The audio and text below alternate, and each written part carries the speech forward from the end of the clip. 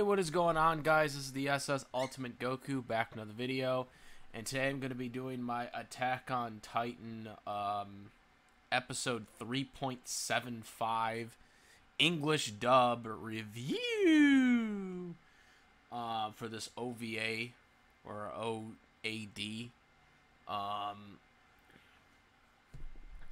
So this episode was quite interesting because we did pretty much have a lot of people involved in this. There was not one really focused person on this like in the previous two episodes, where it was focused on, the commander, section commander, Hanji. And then the next episode was focused on Jean. This episode focused more on the team from Season 1. Eren and Mikasa. Mikasa isn't training UFC style like she was in the last episode, which I forgot to mention. But anyways, I also should have an update here. Megan, the person who took over for Sasha from Ashley, is voicing the character, which doesn't surprise me because I was pretty sure she was doing it. It's a little off, but it's pretty close to what she originally sounded like. So, anyways, so.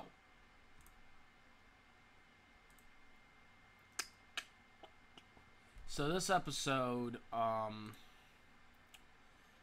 had them basically, they were still doing their training and whatnot. They basically were set up to, like,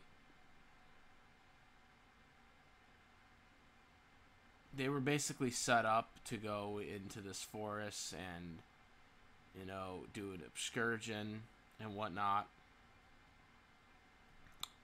and make sure everything was safe, in there, because it's a mission and they're learning what they have to do. So you got Marco, you got Eren, you got Armin, you got Sasha, Annie, Rhina, everyone's there, and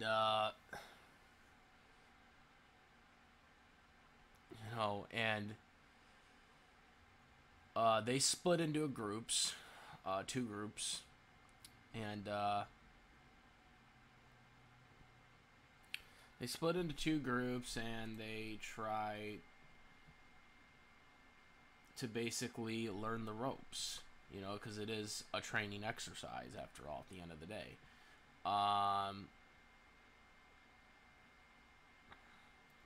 So they're scourging, and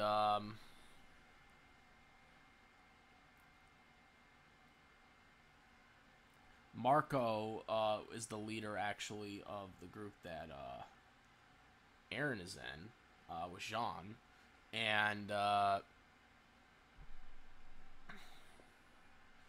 they're arguing. Oh yeah, I forgot Christa was also in here too, aka Historia, but we all know her as Historia now, but she was Christa at the time, from our perspectives.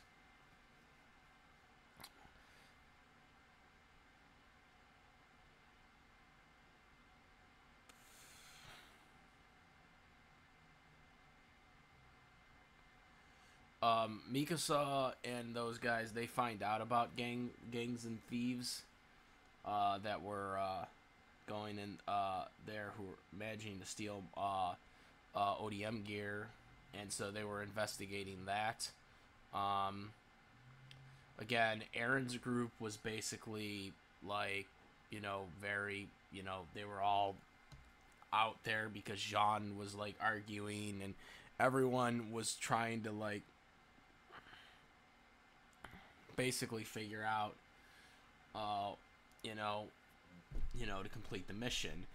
Meanwhile, Armin was seriously trying to like, not write up these people, but he was gonna start writing reports. Like he had the pencil right. He's like, no, don't do that, don't do that. So that happened. They eventually they go to sleep, and it's not when it's nighttime. And this is when you see the bandits, mobilize, and they basically had the entire group at gunpoint.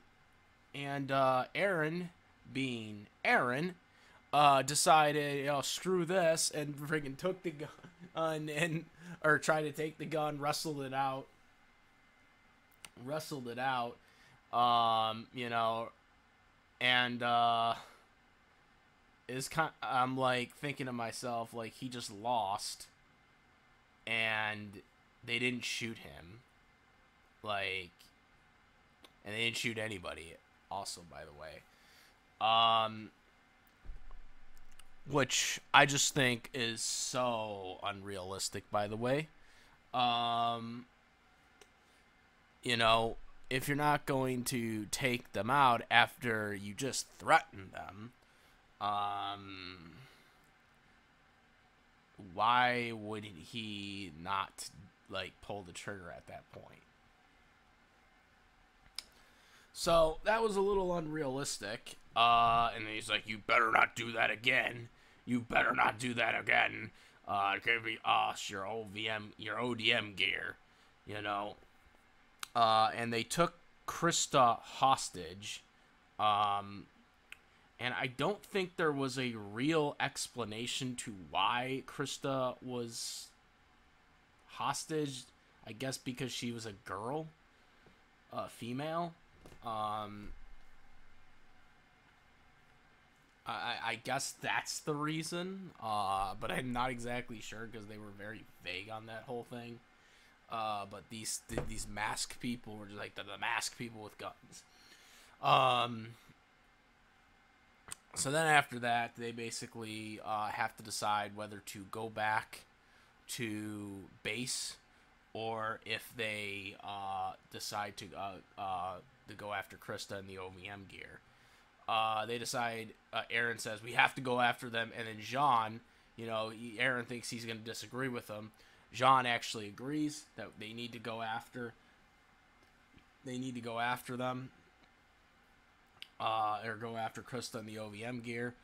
They come up with an idea to basically stop the chariots, because there's two of them. They come up with this whole plan for the guy who can, hear sounds, I guess, from far away. And then if it was like one, it was one. If it was two, if they were both together, they would do two. If they were three and they were separated, he'd ring the bell. He'd ring them all together. They were separated, so he rang it 3 times.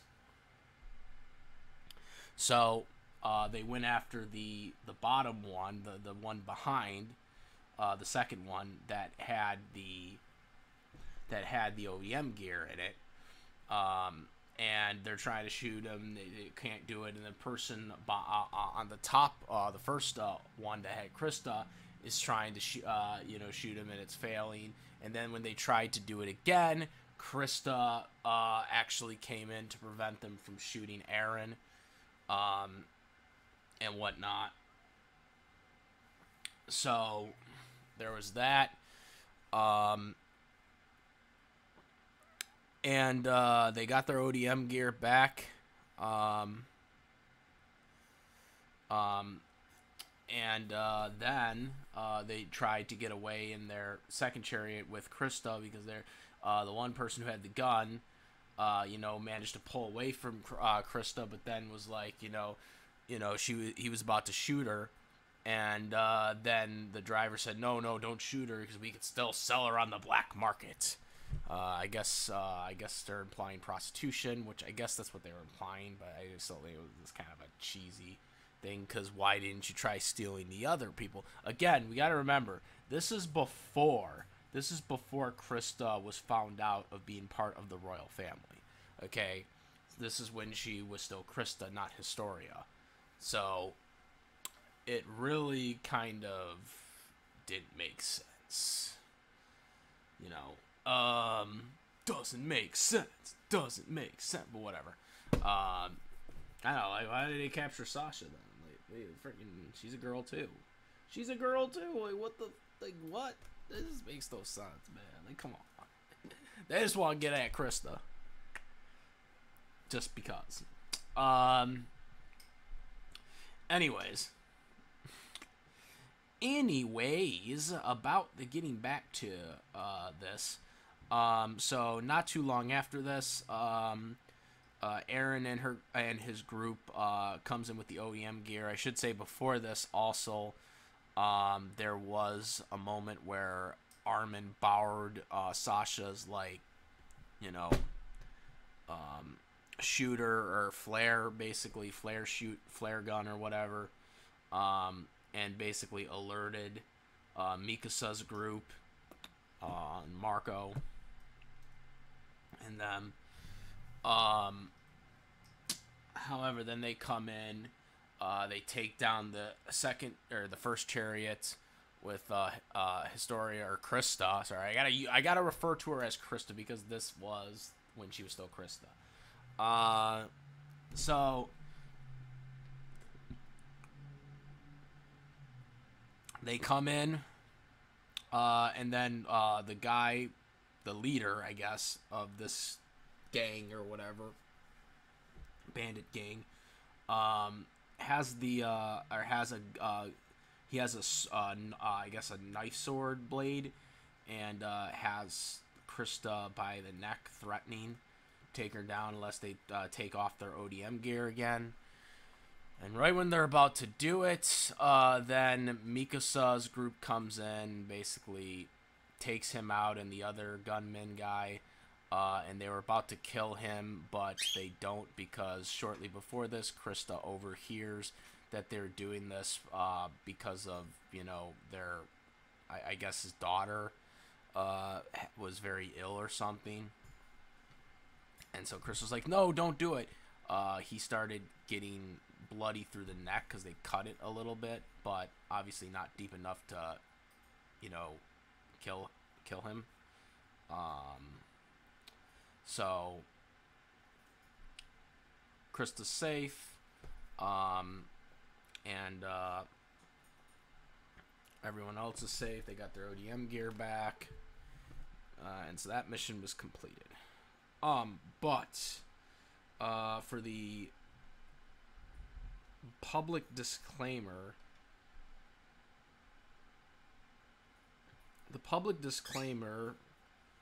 I should mention,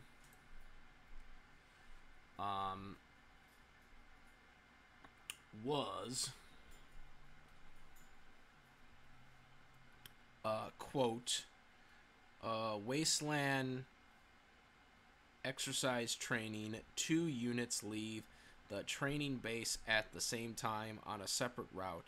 Retracing an object then returns. This test their vigilance in low-risk situations, and end quote. That was the only public disclaimer that they had for this. And again, pretty much we kind of knew this already.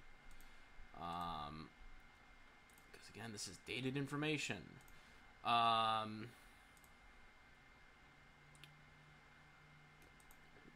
So then they return to base with the bandits, and bandits are arrested officially, and then after that, you see Marco and Aaron talking about stuff, about the whole situation. Marco talks about he isn't meant to lead and whatnot. And we all unfortunately know the fate of Marco, but at least we've seen bits and pieces of Marco throughout the series. He really didn't do that much, unfortunately. Most of the stuff we see is from flashbacks before he dies. But it's kind of good to see what Marco was doing, because, I mean, you know, kind of was just set up and then died.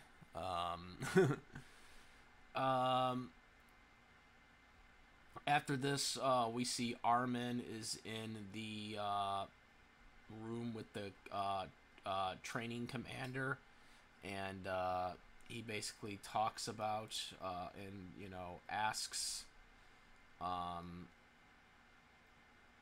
He asks if it was the right decision to stay along and do what they did, get Christa and get the ODM gear back, or retreat and go back to base. And he basically said he couldn't answer that. As a soldier, you have to be discreet on what you're going to do. And, Armin... I think Armin made the right decision, to be honest with you. Because they were trained to know what they were going to do, or what they had to do. I don't know. Well, I mean, you don't know in that situation, because they didn't have any weapons anymore. But at the same time, they were trained to know how to handle environment situations like that. I mean, obviously they had the skilled people to pull that off. Again, they're being trained to be soldiers to kill huge, humongous titans. Okay? So, if they're being trained to kill humongous titans, why shouldn't they be able to plan out stuff against bandits? So I think they made the right decision in that situation. They had still the equipment, even without the ODM gear, to do it, and the skills to do it. And once they got the ODM gear back, then it was pretty much easy for them to, get Christa back and sink the other chariot. So that was the end of the episode. This is the, I guess, end of the first batch of OVAs or whatever, I guess, technically. At least how they're laid up in Japan. But that's not how Funimation's treating it, or Crunchyroll's treating it. They're treating it just as 8 episodes. I'm sure if it'll ever get released on Blu-ray or DVD, if they still do DVDs, they'll just have them all released in one 8-episode thing, because that's the only way it will fill, is if you have it as 8 episodes altogether. You're not going to release one episode on Blu-ray.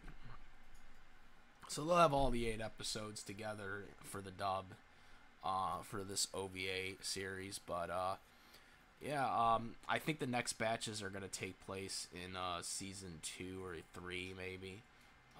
Because this one was just covering season 1. I actually, before really they even become official,